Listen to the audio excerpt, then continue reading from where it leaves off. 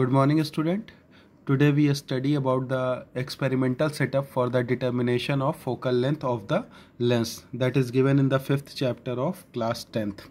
So here first of all we have to find out the focal length of this convex lens. This one is a convex lens. Okay? We have to find out the focal length of this convex lens experimentally. ठीक है, तो इस convex lens की हमको focal length find out करना है experiment के through. So first of all we will see that what will be the arrangement. First of all this one is a convex lens and this line which is passing to the middle of the convex lens, that line is called a principal axis and object is present over here. ठीक है. Now this one is the mirror. Mirror is near to the convex lens. Now we will see the arrangement. That suppose this is the object is present over here. ठीक है. So now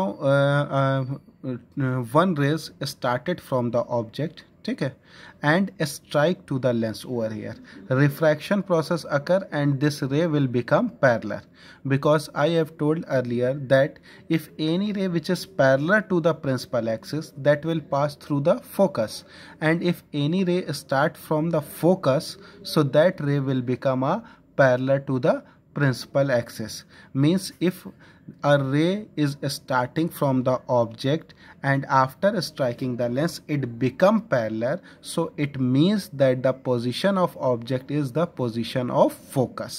ठीक है, जो कि हमने पहले बताया है कि अगर कोई भी रे पैरेलल है किसके, प्रिंसिपल एक्सिस के, तो वो रे कहाँ पर फॉल होगी, फोकस पे जाएगी. ठीक है, तो यहाँ पर ऑब्जेक्ट है, ऑब्जेक्ट से एक रे निकली जो कि लेंस से स्ट्राइक की और पैरेलल हो गई प्रिंसिपल एक्सिस के.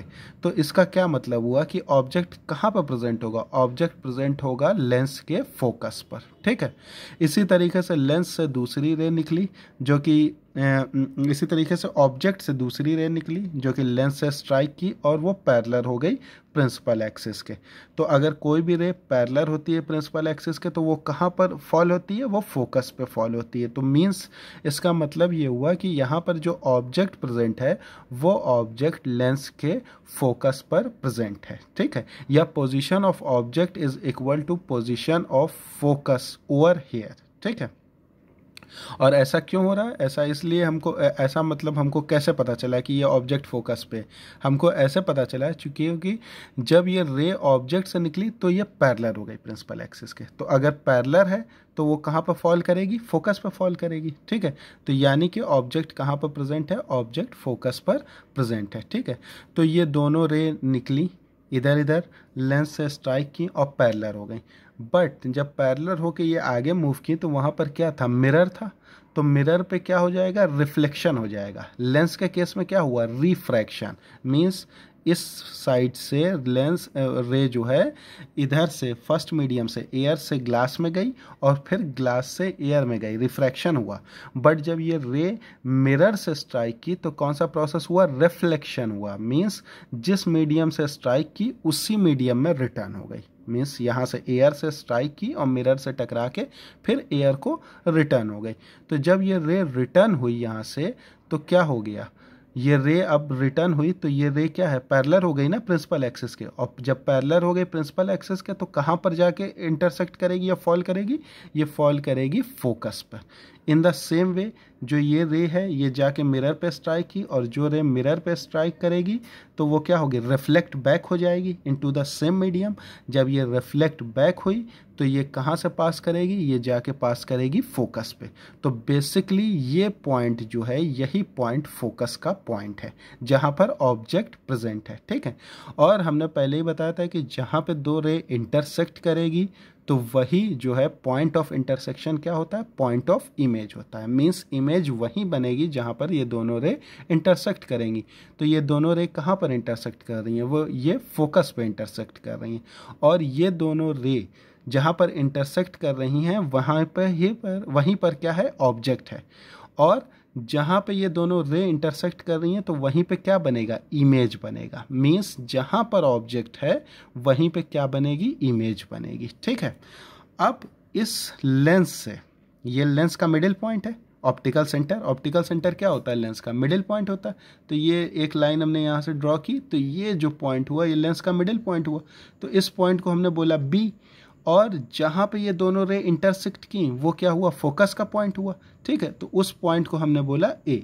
तो ए से बी का जो डिस्टेंस होगा, मीन्स लेंस से लेके फोकस तक की जो डिस्टेंस होगी वो क्या कहलाएगी, वो कहलाएगी फोकल लेंथ। वो क्या कहलाएगी, फोकल लेंथ। मीन्स अगर हम इस डिस्टेंस को मेजर कर लें, बी टू ए या ए टू बी की डिस्टेंस को मेजर कर लें, तो यही इस लेंस की फोकल लेंथ होगी एक्सपेरिमेंटली। ठीक है, इस केस में क्या हो रहा है, इस केस में जो है जो साइज ऑफ इमेज है वो साइज ऑफ ऑब्जेक्ट के बराबर है। मीन्स इमेज की जो साइज है वही ऑब्जेक्ट की साइज है, और जो ऑब्जेक्ट की पोजीशन है वही इमेज की पोजीशन है। ठीक है, साइज ऑफ इमेज का मतलब ये हुआ कि अगर इमेज की लेंथ जो है वो 2 सेंटीमीटर है तो ऑब्जेक्ट की भी लेंथ कितनी होगी, 2 सेंटीमीटर होगी।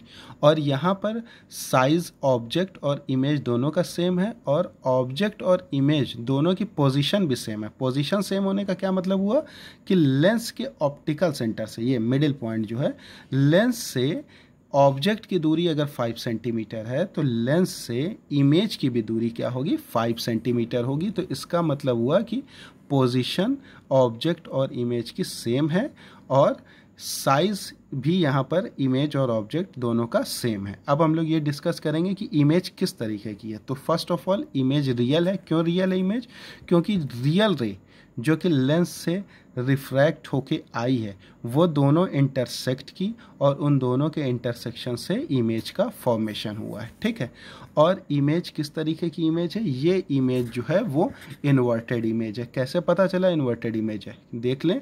चूँकि ऑब्जेक्ट जो है वो क्या है, प्रिंसिपल एक्सिस के नीचे है, और इमेज कहाँ है, प्रिंसिपल एक्सिस के ऊपर है। तो इसका मतलब ये इमेज इन्वर्टेड इमेज है। ठीक है।